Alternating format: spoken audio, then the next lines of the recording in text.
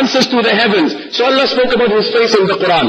Then Allah said, وَلَا تَمُدَّنَّ عَيْنَيْكَ إِلَى مَا مَتَّعْنَا بِهِ. Don't stretch an envious eye to the glamour and the embellishments of this world. So Allah spoke about His eyes in the Quran.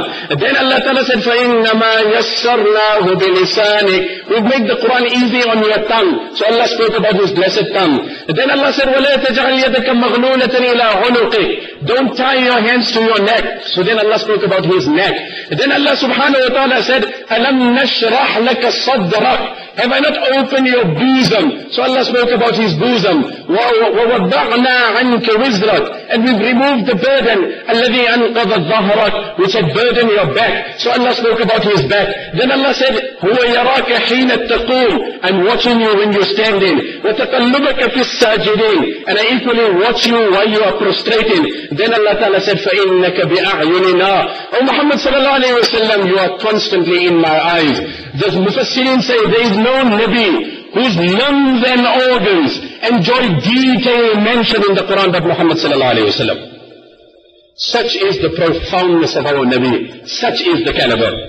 Anyway, the Prophet sallallahu, these two grouping amongst the spouses, Aisha and Hafsa radiallahu anha said, we've got to do something with this. Every day, honey, honey, honey, doesn't work like this here. You know, we need to do something. So they literally, with respect to our mothers, we have the greatest of respect and regard, and we only restrict ourselves to the context of the hadith as the hadith tells us. They plot amongst themselves. And they say, and I don't have to tell you when women plot to convince a man. So like you come back home from work, and you're tired and you're exhausted, and she's all dressed up. Where are you off to? We're going to the mall. I'm tired, and I just want to drop and pass out. And you drop on your bed, and in 15 minutes you're in that car driving to the mall. And when and how and who and what, only Allah knows. 15 minutes. How did she? Was it a spell? Was it a spell? But you are up, whether moody and bloated and pulled up, lemon face or smiling, whatever it is, but you're going. Anyway, they planned this whole thing. Again, the character. We spoke about snippets. If my time would have permitted, I would have gone into more dimensions of the life. My aim, my message, my words, my exhortation is, we have to go back to the noble life of Muhammad sallallahu alaihi wasallam, and we have to read it, study it, internalize it, and execute it. Then only we are making a step. And really, like the Arabic poet said, you'd rather be like a rabbit on the correct path, or than a deer on the wrong path. Or like a tortoise. خير للإنسان أن يكون كالسلحفاة في طريق الحق. It is better for a human to be a tortoise on the right road than a deer on the wrong road. You know, we go often hunting. 3 weeks ago we went hunting also. There's a very good brother in South Africa that takes us. And you see how these springbuck, and you see how these deer, and you see how these antelopes, you see how they run. And if one runs, the herd runs. And they run and run and run. You better off walking the pace of a tortoise on the right road than running the pace of a deer on the wrong road. Everything must be quick today. And unfortunately we're running the wrong direction. One day we are going in the traffic, my son was very small, and it's completely congested. The opposite lane obviously is fine. So he's like, Dad, why didn't we just go on that side? My son, we're going this way. We could go on that side, that's brilliant. But we're not in the direction, and we'll flow, there's no traffic. We'd rather move an inch and we'll get to our destination. So I hope you pick up some points. Even if you take one, and you internalize it. Him as his relation to his seniors, to his juniors, or as we're discussing to his spouses. On the lighter side, they say, you know, English grammar. You have one mouse, many mice. One spouse, many spice. As it is, they say, you've got to spice up the relation. Those are the terminologies that they use. You've got to spice up the relation. Someone was telling me about this, you know, you get this oxymoron, where this contradiction, sweet, sour, deafening silence, and then what they say, fully empty. Pretty ugly, act naturally, and the mother of them all, happily married. Deafening silence. That's deafening silence. What? Sweet, sour, pretty, ugly. Fully empty. He said, but the best of them all, happily married. So here comes the two spouses, utmost respect and regard. They say, we're going to put a plot together.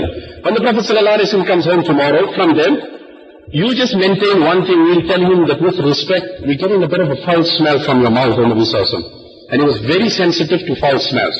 So obviously they knew which button to press. The Prophet ﷺ was very, very sensitive. He was very sensitive, and he said, don't give me raw garlic. And he said, whoever eats raw garlic, don't come to my masjid. فَإِنَّ الْمَلَائِكَةَ تَتَعَذَّى مِمَّا يَتَعَذَّى مِنْهُ الْإِنسُ وَالْجِنُّ. That is why the scholars say no human has benefited humanity in its entirety like Muhammad sallallahu alaihi wasallam. He said that raw garlic gives off an offensive smell, and you are being insensitive to the presence of the angels. Please learn to respect angels as well. He displayed regard for the angels. He said, don't urinate in these ant holes. That poor ant will think there's floods. And it's a hot shower. He was cognizant of the ant. He said, don't offend the malaika. What a wholesome life he came. That is why it's very ironical that Surah Anbiya is the chapter on prophets. And Allah is going out in description, one after the other. Ibrahim was like this, I don't have the time, alayhi salam. And Dawood was like this, alayhi salam. And detail. You would have thought, when the topic is prophets, the chapter is prophet, the discussion is the prophets, the prophet that will enjoy the lengthiest explanation will be Muhammad sallallahu alayhi wa sallam. But to the contrary, Allah introduces Nabi sallallahu alayhi wa sallam in the concluding verses of the chapter on prophets. And Allah only introduces him with one verse. Ibrahim alayhi salam, 2 pages. Dawud alayhi salam, whole 1 page. Nuh alayhi salam, 1 page. Maryam alayhi salam, half a page. Going on, Ismail, Idris, I don't have time. Muhammad sallallahu alayhi wa sallam, the galaxy of the prophets, the cream of prophethood, the paragon of Allah's creation, he gets 1 line. And what does Allah say? وَمَا أَرْسَلْنَاكَ إِلَّا رَحْمَةً لِلْعَالَمِينَ. O Muhammad sallallahu alayhi wa sallam, suffice to say for your accolade, your presence, your appearance benefited every atom, every iota, every creature on every planet. Every creature, every atom benefited from your coming. And today you and I hoard this formula. Leave those that are hoarding the Coke formula and hoarding this, and he's very secretive about his suppliers. And you are secretive about the formula of guidance of mankind. You are hoarding it. So anyway, the next day the Prophet ﷺ goes to Aisha radiallahu anha. Akaltu maghafir ya Rasulullah, Nabi of Allah, what did you eat and come? He's getting a bit of a foul smell. I just had honey by Zainab. I'm getting a bit of a maghafir smell. Nabi ﷺ said, no, nothing but honey. Okay, one wife told you. Then goes to Hafsa radiallahu anha. Nabi of Allah, akalta maghafir. Looks like you ate something and came. Now, the first person telling you, hey, you picked up a bit of weight, now I know what you mean. The next guy you meet, hey, what's happening? You're getting tall around your waist. Now suddenly you become a bit conscious because 2 or 3 people are driving a common, and then your wife telling you about it becomes more sensitive. Nabi Sallallahu Alaihi Wasallam said, I don't know, you were telling me this year, Aisha is saying this year, I had honey, okay, I'm not going to have honey again, but don't tell Zainab that I'm not going to have honey because it's going to offend her. So I won't have this because you say I'm eating something else. I respect what you say, and then I won't, don't tell her, so that in this way we appease all. Anyway, all done, he said he won't have it. Allah subhanahu wa ta'ala revealed the verses, and firstly Allah subhanahu wa ta'ala admonished him and said, يَا أَيُّهَا النَّبِيُّ لِمَ تُحَرِّمُ مَا أَحَلَّ اللَّهُ لَكَ تَبْتَغِي مَرْضَاتَ أَزْوَاجِكَ وَاللَّهُ غَفُورٌ رَحِيمٌ. O Muhammad sallallahu alayhi wa sallam, why do you make something forbidden which Allah has made lawful for you? Merely to secure the happiness of your partners. You cannot alter with that which has been made lawful and make it unlawful. If a person abstains from the lawful, as a discipline, as dietary, as health reason, that's a separate thing. But you cannot make it forbidden when Allah has made it lawful. Now the Prophet ﷺ realizes that that wife had divulged the information. Nabi ﷺ told it to Hafsa radiallahu anha and told Hafsa, don't tell anyone. Don't tell anyone.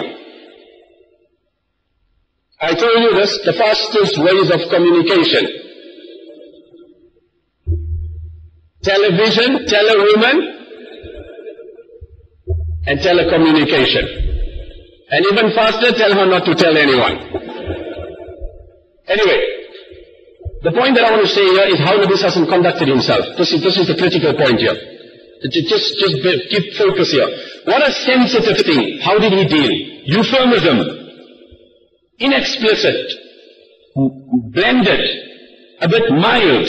Cut down. Reduce the intensity of the chastisement. So, وَإِذْ أَسَرَّ النَّبِيُّ إِلَى بَعْضِ أَزْوَاجِهِ حَدِيثًا فَلَمَّا نَبَّأَتْ بِهِ وَأَظْهَرَهُ اللَّهُ عَلَيْهِ عَرَّفَ بَعْضَهُ وَأَعْرَضَ عَنْ بَعْضٍ فَلَمَّا نَبَّأَهَا بِهِ قَالَتْ مَنْ أَنْبَأَكَ هَذَا. Listen to this here. He calls Hafsa radiallahu anha and he says, I'm just giving you the loose translation because time is against us. He says, Hafsa, we had agreed that that's a secret. Do we still maintain the relation, or has this leaked out of your minds in your discussion into someone else? So, this is what he says. وَإِذْ أَسَرَّ النَّبِيُّ, when a Nabi confides with his wife, إِلَى بَعْضِ أَزْوَاجِهِ حَدِيثًا فَلَمَّا نَبَّأَتْ بِهِ, when he informs her, فَلَمَّا نَبَّأَتْ بِهِ وَأَظْهَرَهُ اللَّهُ عَلَيْهِ, and Allah informed him, عَرَّفَ بَعْضَهُ وَأَعْرَضَ عَنْ بَعْضٍ, to minimize the embarrassment of his wife because she had defaulted in this contract, he didn't spell out the graphic details to her. That Hafsa, I have been told by Jibreel in the form of Quran that you, the daughter of Umar, have taken the bold step to go to my other wife and spelled out everything when I had categorically told him not to do so. Why did you do? No. The hadith, the Quran says, عَرَّفَ بَعْضَهُ, he touched the topic, made her realize her wrong and moved on, giving her the perception he only knows so much. Allahu Akbar. He had to admonish her, but while admonishing, he was sensitive to her emotions. If I have to admonish someone and I know they've done wrong, and I'll say, wait, I got footage. I'll bring you cameras. Wait, sit here, my brother. Sit here, I'll give you graphic details. And obviously this man is now looking for a place, he wants the earth to split. The scholars say, فَلَمْ يُخْبِرْ بِهِ تَكَرُّمًا, because of the profoundness of his character, he didn't add to the embarrassment of his wife, although she was wrong. And the scholars say, مَا زَالَ التَّغَافُلْ مِنْ فِعْلِ الْكِرَامِ, this has always remained the salient feature of the pious, that when they discipline and they admonish, they insinuate and hint, they are mild and bland and they're not loud and explicit, so that they minimize the pain and the agony on the victim of the wrong. Now can you imagine, then we say, you know what, go for therapy, go for psychology, go for this here, they will teach you how to interact, they'll give you skills, they'll give you 10 key rules, 5 do's, 5 don'ts. Leave that, study the life of Muhammad sallallahu alayhi wa sallam. Wherever you do, they give you all this philosophical, flowery things. Practically, this is the life that we have. And Imam Shafi rahmatullah alayhi said it so beautifully, تَغَمَّدْنِي بِنُصْحِكَ فِي الْفِرَادِ وَجَنِّبْنِي النَّصِيحَةَ فِي الْجَمَاعَةِ فَإِنَّ النُّصْحَ بَيْنَ النَّاسِ نَوْعٌ مِنَ التَّوْبِيخِ لَا أَرْضَى اسْتِمَاعَهُ. What did he say? تَغَمَّدْنِي بِنُصْحِكَ فِي الْفِرَادِ. Oh my brother, if you know how to advise, and you can do it with the correct etiquettes in seclusion, then don't give me one word, shower me with hours of advice. وَجَنِّبْنِي النَّصِيحَةَ فِي الْجَمَاعَةِ. But don't admonish me even with a letter in public. Don't admonish me with a letter in public. فَإِنَّ النُّصْحَ بَيْنَ النَّاسِ نَوْعٌ مِنَ التَّوْبِيخِ. Because advising me in public is actually ridiculing me. It comes across in a condescending way, in a disgraceful way. You're humiliating me. La arda istima'ahu. My ears don't have the ability to listen.